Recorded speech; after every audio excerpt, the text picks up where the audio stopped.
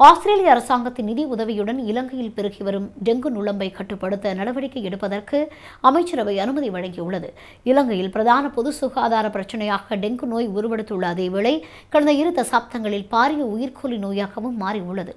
நோயை கட்டுப்படுத்த பல நடவடிக்கைகள் முன்னெடுக்கப்பட்ட போதிலும் இந்நோய் தாக்கம் காரணமாக 2017ஆம் ஆண்டில் மாத்திரம் சுமார் 400 மனித உயிர்கள் காவு கொள்ளப்பட்டன.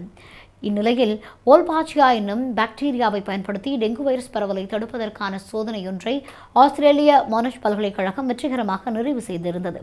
அதற்கமைய ஆஸ்திரேலியாவின் உதவியுடன் டெங்குவை கட்டுப்படுத்த தற்போது நடவடிக்கை எடுக்கப்பட உள்ளமை குறிப்பிடத்தக்கது.